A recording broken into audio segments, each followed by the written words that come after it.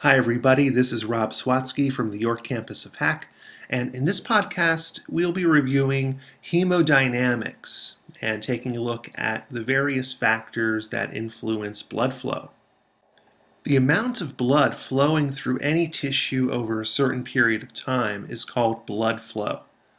It is measured in units of milliliters per minute. The difference between blood flow and cardiac output is that cardiac output is the total volume of the blood flow that is traveling through the systemic or pulmonary circulation every minute. Remember that cardiac output is equal to the heart rate multiplied by the stroke volume. As the cardiac output moves through the circulatory system, certain factors govern how it is distributed. First, there is the pressure difference that propels blood to move through a tissue. Blood flows from a higher pressure area to a lower pressure area. So the more significant a pressure difference, the greater the blood flow. Also, there is the blood vessel's resistance to blood flow. The more resistance there is, the less blood will flow. Blood pressure is the hydrostatic pressure from blood pushing on a blood vessel's walls and is due to the contraction of the ventricles.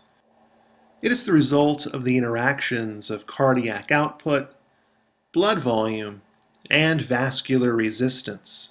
The highest blood pressure is located in the aorta and large systemic arteries. In a young adult at rest, the systolic blood pressure, the highest arterial blood pressure during ventricular contraction, or systole, is around 110 millimeters of mercury. The diastolic blood pressure, which is the lowest arterial blood pressure during ventricular relaxation, or diastole, is around 70 millimeters of mercury. Blood pressure increases as cardiac output increases, but blood pressure decreases gradually as blood flows through the systemic arteries away from the left ventricle of the heart. By the time blood reaches the capillaries, the pressure is around 35 millimeters of mercury. When blood flows through the capillary bed and reaches the venules, blood pressure is around 16 millimeters of mercury. Blood pressure decreases even more as blood moves through the systemic veins and is around 0 millimeters of mercury as it enters the right atrium of the heart. The average arterial blood pressure is called the mean arterial pressure, or MAP, and is about 1/3 of the way between the systolic and diastolic blood pressures. It can be determined through this equation. Mean arterial pressure is equal to the diastolic blood pressure plus 1/3 of the systolic blood pressure minus the diastolic blood pressure. We can also use mean arterial pressure to calculate cardiac output. We can divide mean arterial pressure by resistance to generate cardiac output. We can also rearrange the terms to determine mean arterial pressure, where mean arterial pressure is equal to cardiac output multiplied by resistance. This means that if resistance is stable, mean arterial pressure will increase if cardiac output increases and will decrease if cardiac output decreases. Total blood volume also affects blood pressure. The typical adult blood volume is around 5 liters.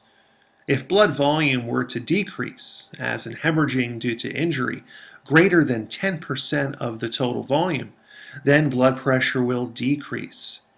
A small decrease in blood volume won't affect blood pressure much at all due to blood pressure adjustments by normal homeostatic mechanisms. Blood pressure will also increase if blood volume increases, such as when the body retains water. Vascular resistance includes all of the opposing forces to the flow of blood through vessels.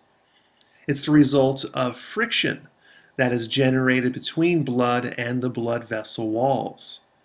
Several factors influence vascular resistance, including the diameter of the blood vessel, the blood's viscosity, and the total length of the blood vessel.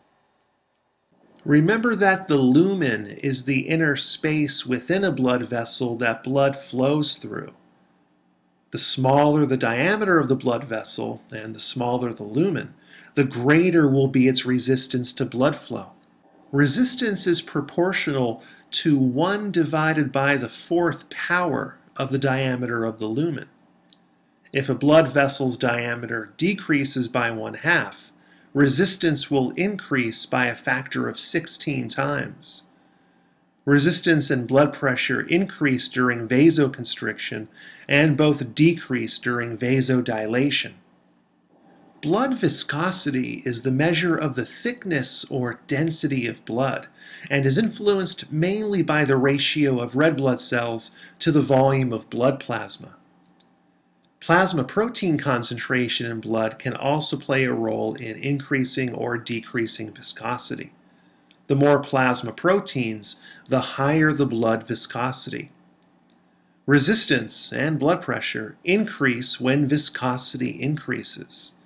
Viscosity and blood pressure can increase due to dehydration or polycythemia, which is an abnormally large number of red blood cells.